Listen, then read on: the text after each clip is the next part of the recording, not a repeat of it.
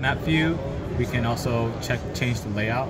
And the layout, we can add floors, so we can try to add like another room or a wall. So, yeah, so we can add another room here, and then we can also change the interior. So let's say you want to make your house more custom and more accurate. You would just could add like an extra couch here. So let me just grab a couch, put it over here, and then you can also add floors as well to be able to, like, if you have like a 2-floor apartment or house. And then devices, you can always edit the devices over here. You can move it from here to here. And then if you want to connect new devices, you can always go to over here and add devices.